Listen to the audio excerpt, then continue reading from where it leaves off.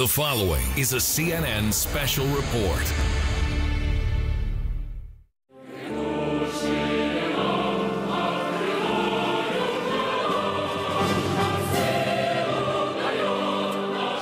Winston Churchill famously said of Russia, "It is a riddle, wrapped in a mystery, inside an enigma."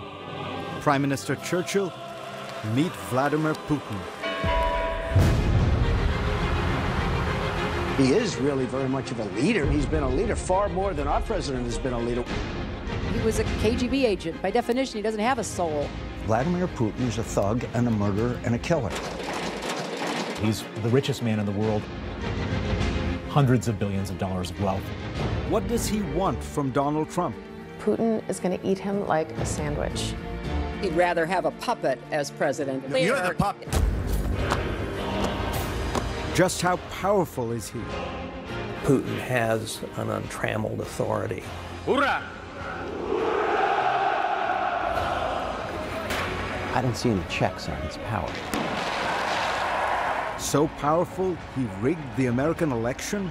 Of course, Putin wanted Hillary Clinton to lose. He despised Hillary Clinton. Whom would you like better?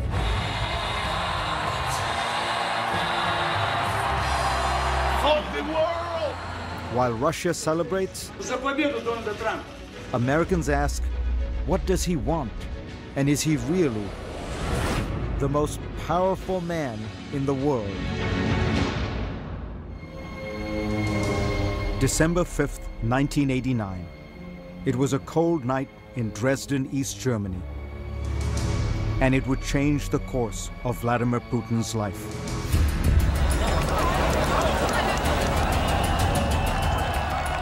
The Berlin Wall had just fallen.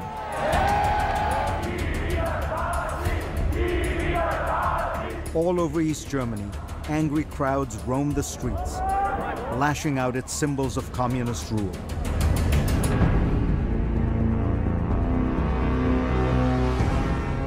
That night in Dresden, they found a target. The local KGB headquarters. A mob surrounded the building. As the hour grew later, the crowd grew larger. Inside, peering through the curtains, was a young KGB lieutenant colonel named Vladimir Putin. He was terrified that they were going to storm the building. Putin was a junior officer, but the boss was away. He was in charge. The Berlin Wall had come down, police weren't going to help, and he called for instructions. Desperate for help, Putin dialed KGB headquarters in Moscow, over and over again. Finally, one official told him simply, Moscow is silent. And I think it felt like a deep betrayal to him. Vladimir Putin was on his own. He went down into the bowels of the building and fired up the furnace. He finds himself in the basement at a furnace shoveling documents as he hears demonstrations out on the street. They are burning the secret files so fast that the furnace is blowing up. Putin torched thousands of pages of KGB documents and secrets as the crowd closed in. With the fire still raging, Putin went outside and faced the mob. By himself. There are armed guards inside, he told them. They will shoot you. And he's able to bluff his way out of it and tell the crowd, don't try it here, you're going to get hurt. Putin's threat worked. The mob dispersed. This is the drama that stays with Putin all the time. The fear of popular uprising.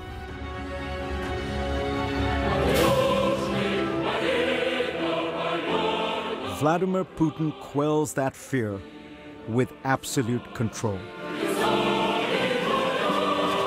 This is what control looks like.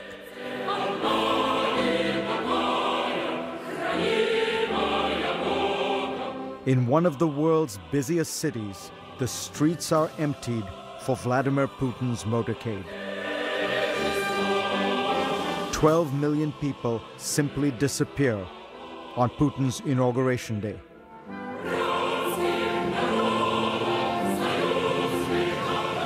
Владимир Владимирович Путин.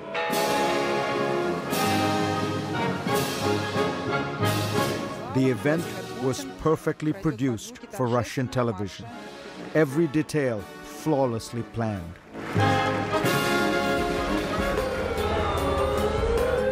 Almost every detail. A few Russians did not follow the script. Literally a block away from his inauguration was a cafe called Jean-Jacques, where the opposition liked to gather and drink wine and drink coffee.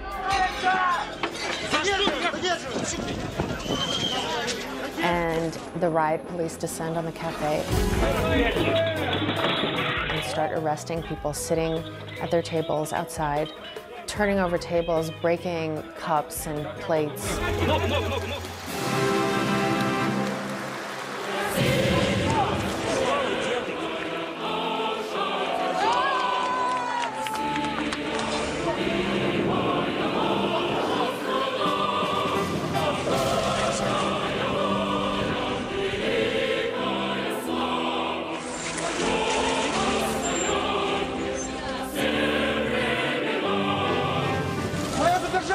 The crackdown was not shown on Russian television. For 94% of Russians, their main source of news is television.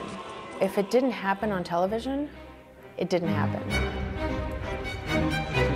Putin controls television. There's absolutely no critical words about Vladimir Putin on the Russian airwaves. None, not one word. Putin controls everything in Russia. Putin has an untrammeled authority. I don't see any checks on his power. Минуту молчания. He is able to make singular, rapid decisions. The absolutism there is unlike anything I've seen in Russia. All that power is propped up by an astonishing approval rating, over 80%. And that's according to American pollsters.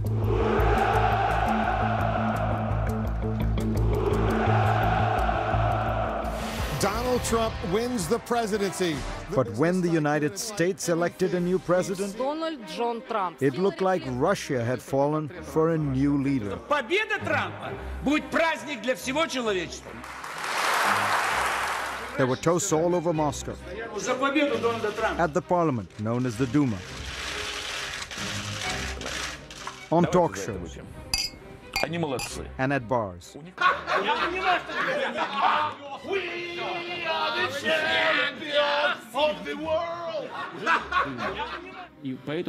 But one man seemed utterly unsurprised by Trump's victory. He's happy to take credit. And that means that he won the US election. The man who is simultaneously president of Russia and in charge of the United States. Mr. Putin. Trump impersonators are everywhere in Russia.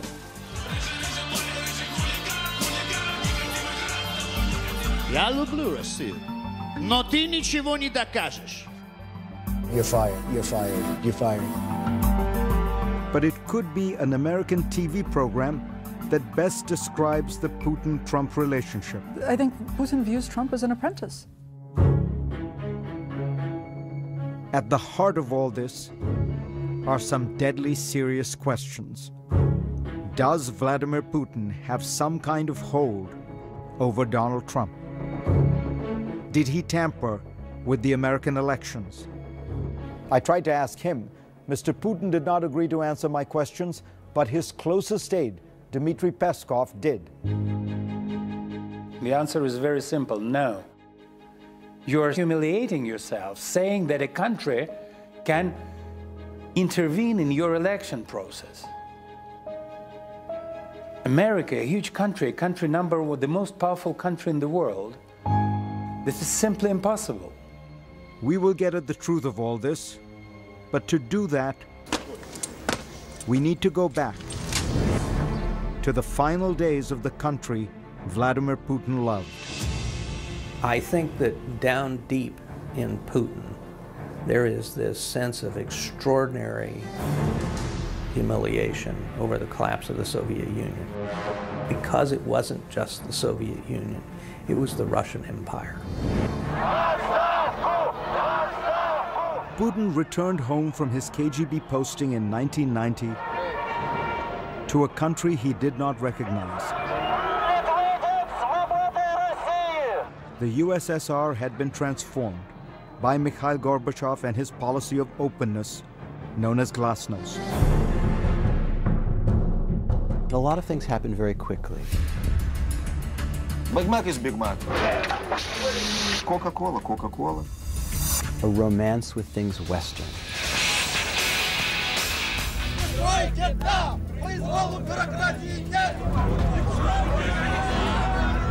Freedom came fast, and it exposed the rot at the heart of Soviet communism. Across the Soviet Union, hundreds of thousands of people began demanding democracy and national independence. It was once again what Putin feared most. The people rising up. And finally, the people won. Tonight in Moscow at the Kremlin, the red flag of the failed Soviet Union at last came down, and the flag of Russia rose. 300 years of history erased.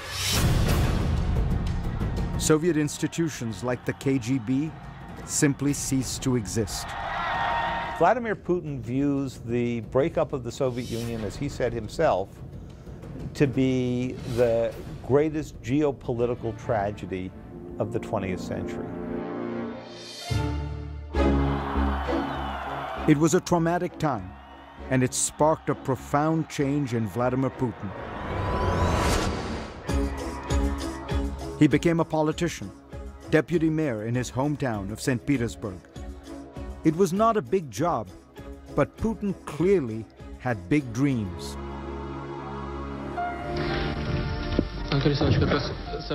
He commissioned this rarely seen documentary about himself.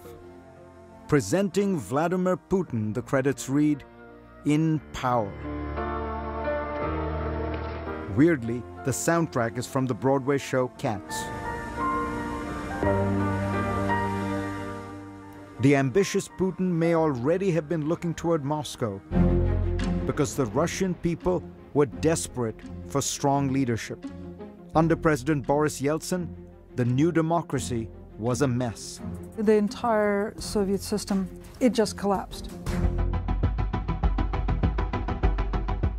The oligarchs, the men who profited on the spoils of communism, became fantastically rich. Mercedes-Benz is selling more of its top-line cars in Russia than in all the rest of Europe.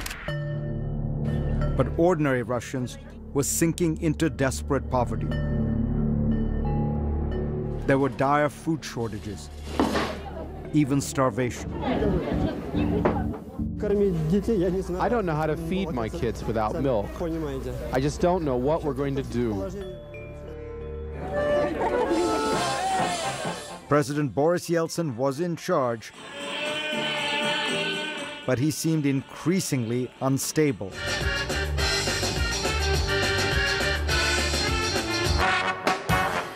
He is drinking. He's barely being propped up. Russians began calling for a new leader. They were tired of the embarrassments of Yeltsin. Waiting in the wings was Vladimir Putin. He had taken a job in Moscow in the Kremlin hierarchy, and he had risen through the ranks with lightning speed. From city bureaucrat to Kremlin superstar. He had just become acting prime minister when it became blindingly clear the country needed a new president. So when Yeltsin was ready to topple over, and they settled on Putin because they knew that Yeltsin could retire and not be put in jail. Boris Yeltsin was notoriously corrupt, but Kremlin power brokers wanted to protect him. So the deal was made. The deal was made.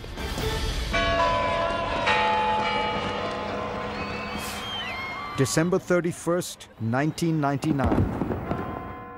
The surprise announcement from Boris Yeltsin that he is resigning as president and turning over power to his prime minister, Vladimir Putin. In the very first moments of the 21st century, Vladimir Putin became president of Russia. His first words: "We live in a competitive world, and we are not among its leaders." And right away, Putin began to change his country. He joined soldiers on the front lines of the war in Chechnya. He reassured Russians that better times were ahead. I think we'll get paid and we'll have work.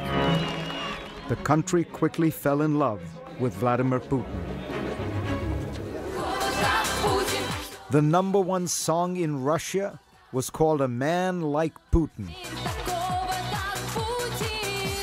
He's just very, he's beautiful man, you see?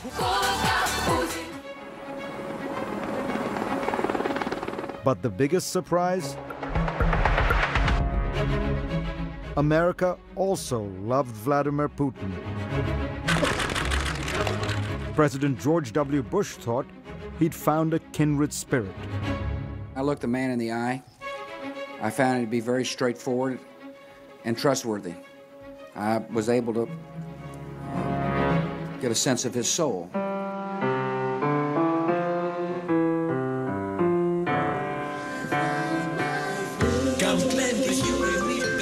Even Hollywood fell for the new Russian president.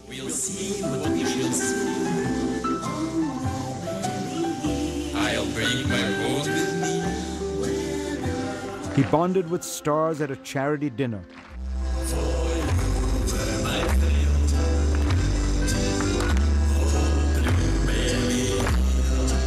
But the honeymoon would soon come to a crashing halt.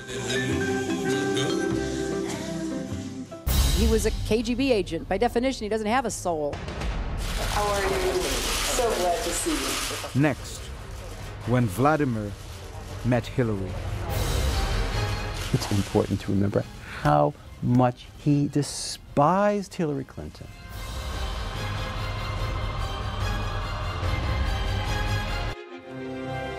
How many times will she leave her mark? How many ways will she light up the world? This is the woman. At the heart of the hacking scandal that rocked the 2016 presidential election, ladies and gentlemen, was an old grudge. my mother, my hero, and our next president, Hillary Clinton. It went beyond ideology. It was personal. Vladimir Putin was not a fan of Hillary Clinton. Of course, Putin wanted Hillary Clinton to lose. He hated Hillary Clinton. Prime Minister, we have a lot of problems in that. The tension between the leaders had been brewing for years. In 2001, another American leader, George W. Bush, vouched for Putin. I was able to get a sense of his soul. Thank you. But on the campaign trail in 2008, Hillary had a different take. I could have told him he was a KGB agent. By definition, he doesn't have a soul. I mean, this is a waste of time, right? Recently, Mrs. Clinton said that you, as a former KGB agent, by definition, can have no soul. Putin's reply: statesmen shouldn't be guided by their hearts, they should use their heads. Clinton had a lot of tough words for Putin over the years. He's a very arrogant person to deal with. We have to stand up to his bullying. He is somebody who will take as much as he possibly can. But it was what happened in 2011 that marked a point of no return. It began with the Arab Spring protests early that year. The kind of popular uprising that Putin dreaded. He begins to see himself through the eyes of Hosni Mubarak. Mubarak of Egypt was facing prosecution. Syria's Bashar al-Assad was on the ropes. Libya's strongman Muammar Gaddafi met a particularly gruesome fate. Brutally killed after begging for his life. Putin may have feared the same bloody fate for himself.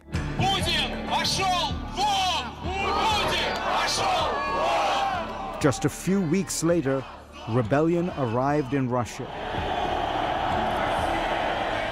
Tens of thousands rallied in the streets of Moscow. The biggest protest there since the fall of the Soviet Union. People were hanging off lampposts, people were in the streets. It's really shocking. Putin was now living the same nightmare he had endured as a KGB officer in East Germany in 1989.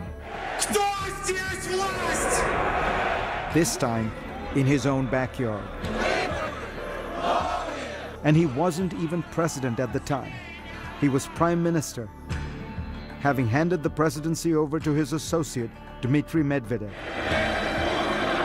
As the winter went longer and longer and got colder and colder, the protests got bigger and bigger.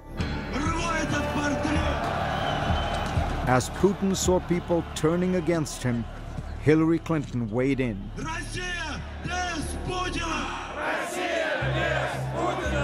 The Russian people, like people everywhere, deserve the right to have their voices heard and their votes counted. When Putin hears something like that, I imagine he hears Bush talking about Saddam Hussein. He hears that as, they're coming for me. There he goes. They're trying to drive me from power. And what the hell do you know about my people and whether they deserve to have their voices heard? Like, I'll tell you if they should have their voices heard. Russians had a lot of reasons to be angry. Владимира Путина на должность президента страны. That fall, it was announced that Putin would run for president again, for a third time. That meant he could potentially rule Russia until 2024. Some people said, oh my God, I'm gonna die with this guy in power. A few months later, the elections for Russia's parliament were a farce. We do have serious concerns about the conduct of the elections. Hillary Clinton called out the election rigging. I don't think she realized quite how badly that was going to go down. With his back against the wall,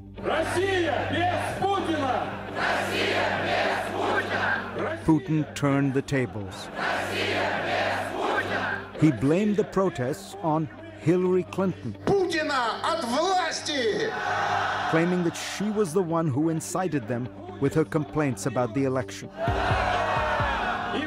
There are growing restrictions on the exercise of fundamental rights. Quote unquote, she sent a signal. That was his words.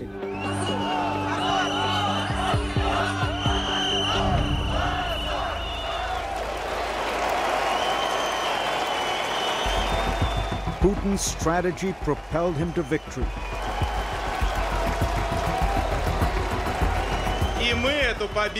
In March 2012, he won re-election handily, fighting back tears after a tense fight to maintain his power. Мы показали, что нам действительно никто ничего не может навязать. He may have won the day, but Vladimir Putin never forgot about the woman who had kicked him when he was down.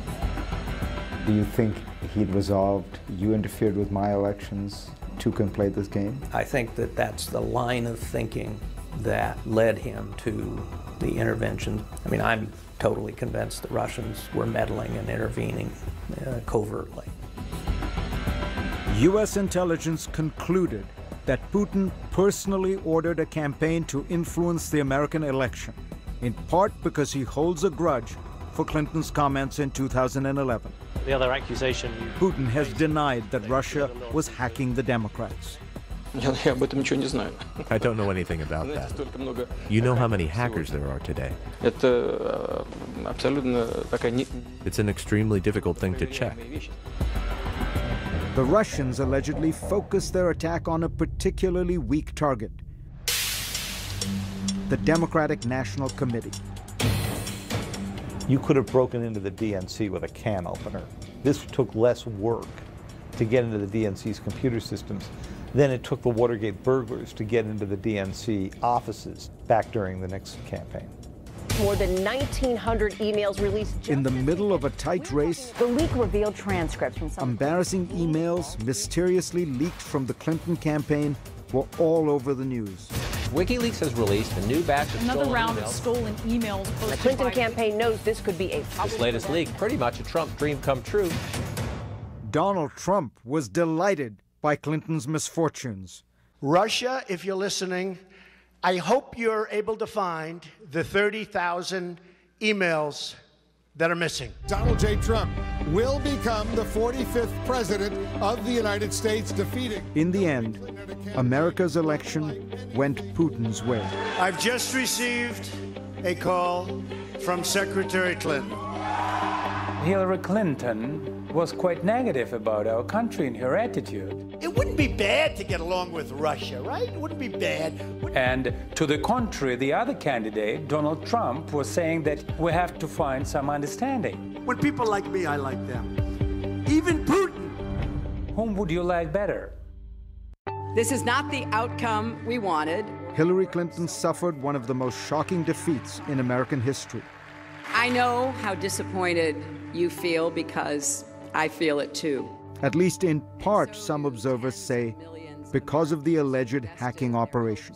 This is painful, and it will be for a long time. Putin had apparently avenged his old grudge. So help me God. Congratulations, Mr. President.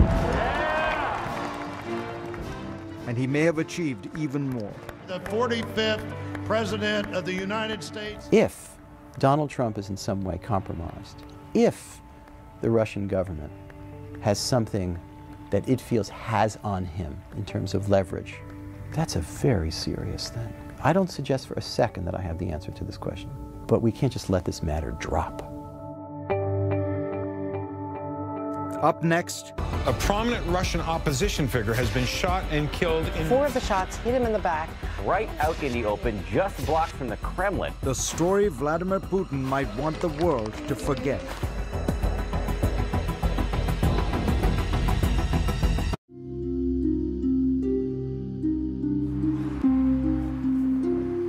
February 27th, 2015, nearly midnight.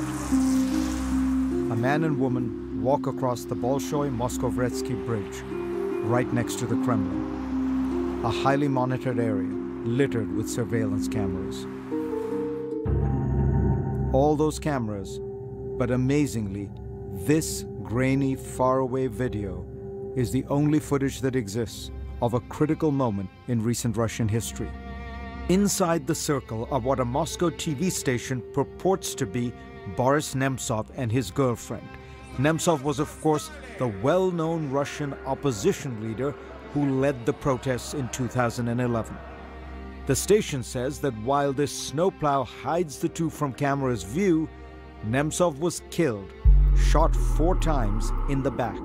A prominent Russian opposition figure has been shot and killed in... 4 of the shots hit him in the back. Right out in the open, just blocks from the Kremlin. So, who murdered Boris Nemtsov? Это позорное явление. Трагическое и позорное. Vladimir Putin condemned the killing, calling it shameful and impudent. And 5 Chechens are currently on trial for murder, but the court case plods along. In the meantime, doubts remain. The assassination was extremely professional. Russian-born journalist Julia Yoffe says that only one group could be that professional. Nemtsov's girlfriend, who he was walking with, didn't realize he had been shot until the car was already driving off. It was quick and professional, and nobody has that kind of training outside the government. Senator John McCain takes it one step further. Vladimir Putin is a thug and a murderer and a killer and a KGB agent. He had Boris Nemtsov murdered in the shadow of the Kremlin. This is personal insult. This is a lousy behavior from a politician. That is Putin's top aide and spokesman, Dmitry Peskov. It's nonsense. It's nonsense. There is nothing to comment on. Over the course of Putin's time in power, his regime has been accused of involvement in the deaths of many of its critics, including the journalist Anna Politkovskaya and the former KGB agent Alexander Litvinenko. The scholar of Russian studies, Stephen Cohen, responds. There's not a shred of evidence, there's not a single fact to sustain these allegations, but they take on a kind of folklore-ish reality. Тут господин Путин сказал. The allegations that Putin might have played a role in Boris Nemtsov's murder may stem in part from the evidence that Nemtsov had been accumulating against the president. Nemtsov was about to reveal information that would prove Russia's involvement in the conflict in Ukraine. That Ukraine report was released a few months after Nemtsov's murder. But there was an earlier Nemtsov report published in 2012 that also was embarrassing for Putin. It claimed the president had 43 planes, 15 helicopters, and 4 yachts at his disposal, including one super yacht. Then there are the palaces. Nemtsov's report says there were 20 presidential palaces available to Putin at any time. One of the palaces, known in the press simply as Putin's Palace, was said to be worth $1 billion. This is not true. This is actually perverted commenting of reality.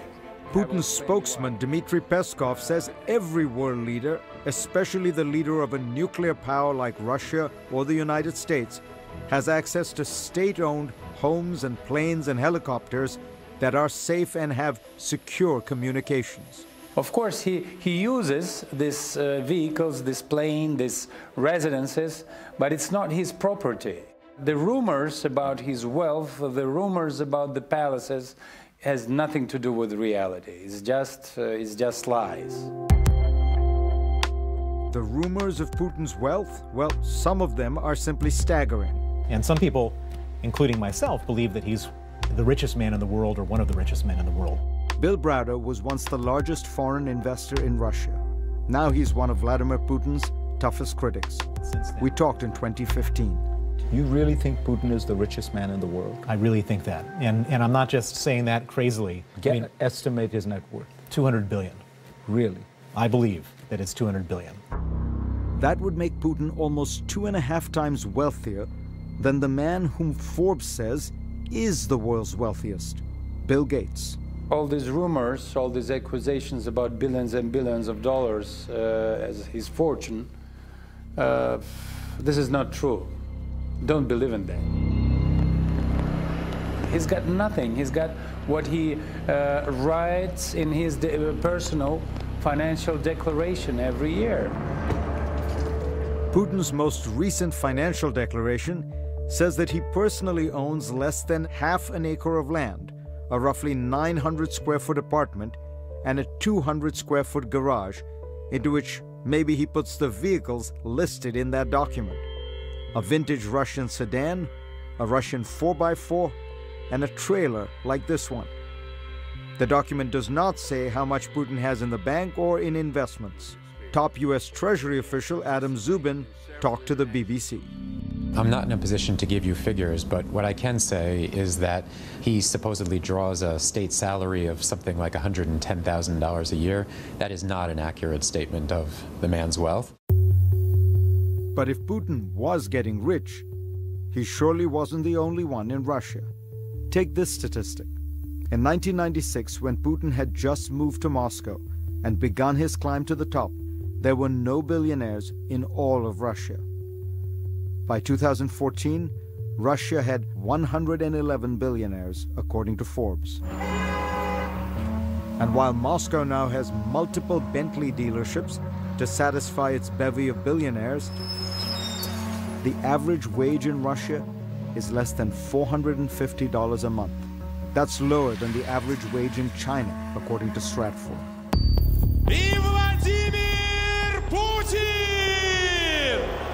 But despite all the allegations, despite all the accusations, the fact remains Vladimir Putin is remarkably popular in Russia.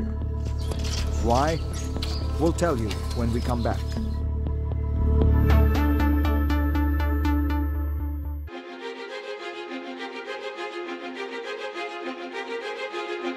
The most powerful man in the world is also the most popular.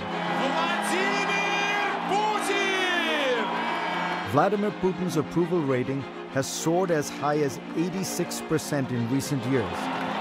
Consider that American presidents are happy when they break the 50% mark.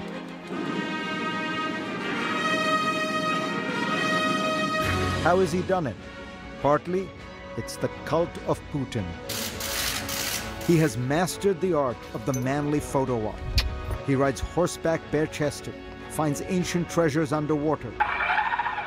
He rides a submarine to the bottom of the Black Sea, flies planes, fights forest fires. There's something ridiculous about a middle-aged world leader riding around shirtless on a horse like Conan the Barbarian after a dozen donuts. Who thinks this looks good? Everything that we find ridiculous about Vladimir Putin is very appealing in a media universe that he controls absolutely. Perhaps the foundation of the Putin juggernaut is a political truism no matter where you live. It's the economy, stupid. After the chaotic years of Boris Yeltsin, Putin stepped in and stabilized the country. And he rode the wave of ever-rising oil prices, which in Russia's resource-rich economy translated into rising wages and soaring stock indices. Then, in late 2014, the party stopped. Oil prices slumped, and soon after came Western economic sanctions. Vladimir Putin has navigated hard times well. He has slashed social spending, implemented an austerity program, allowed the ruble to fall, and his central bank has kept inflation in check. Putin is a fiscal conservative. The outward seeming aspect of wealth looks closer to Dubai than it does to Moscow 30 years ago. It's just an amazing transformation. Add to the economics Putin's secret sauce, nationalism. And it surged in 2014 after an invasion that shocked the world.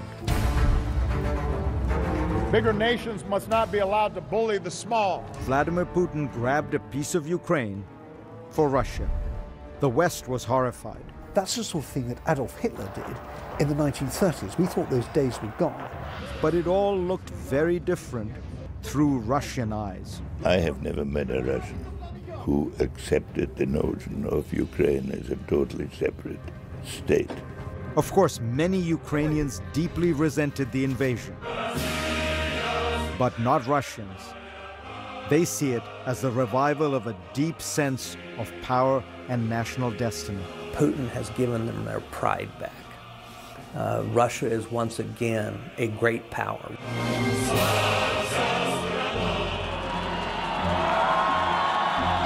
Putinism is an ideology of social conservatism, of anti-Westernism, but above all, of national power. Putin might say, he has made Russia great again. Sound familiar? We will make America great again. USA! USA! Like Putin, Trump has used nationalism to boost his support. But many believe that Donald Trump is no Vladimir Putin. Putin is a much more practiced, subtle, cunning player. He's playing, in poker terms, a couple of deuces at the highest level. He has reasserted Russia on the world stage from a position of relative weakness like nobody I can think of. That's an amazing feat of geopolitics. Finally, here are my thoughts on he whom we have called the most powerful man in the world. First, let me explain the title. The United States, and China for that matter, are more powerful countries than Russia, of course, but the power of a head of state is determined both by the country's strength and the capacity he or she has to exercise that power unilaterally, unconstrained by other institutions, parties, or political forces. And combining those two metrics, it's easy to see why Vladimir Putin rises to the top. He has created what he calls a vertical of power, unlike any we have seen in other great nations. As the Russian chess grandmaster Garry Kasparov has noted, himself a harsh critic of Putin, the entire structure of Russian political authority rests on one man. When the Tsar died, after all, you knew the process by which his successor, his son, would be elevated. When the General Secretary of the Soviet Communist Party died, the Standing Committee and the Politburo would select his successor. But when Putin dies, I almost said if, what will happen? No one knows. To understand Putin, you have to understand Russia.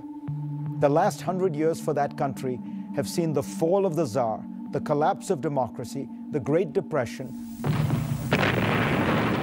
World War II with its tens of millions of Russian dead, Stalin's totalitarian brutalities, the collapse of communism, the breakup of the Soviet Union, Boris Yeltsin's years of chaos and corruption, and then comes Vladimir Putin, who ushers in almost 2 decades of stability and, in popular perception, rising standards of living and increasing prominence and respect in the world. Да здравствует Россия! Respect is important. Russians have immense national pride. Russia is, after all, the largest country on the planet, 48 times larger than Germany. It encompasses 11 time zones and straddles Europe, Asia, and the Middle East. It is also a rich country, containing some of the largest deposits of raw materials, from oil and natural gas to nickel and aluminum. Culturally, it has often thought of itself as the third Rome, preserving Christianity even as Rome and Byzantium fell to the barbarians. Putin understands Russia, but he also understands the world. He's not foolish enough to make a frontal assault on America or Europe. He knows how to use power asymmetrically, with cyber tools and disinformation. He understands the vulnerabilities of free societies, their internal divisions and discord, and their gaping openness. He understands the fragility of institutions like the European Union and NATO, and ideas like integration and diversity. In other words, Vladimir Putin understands us very well. The question is, does Donald Trump really understand him?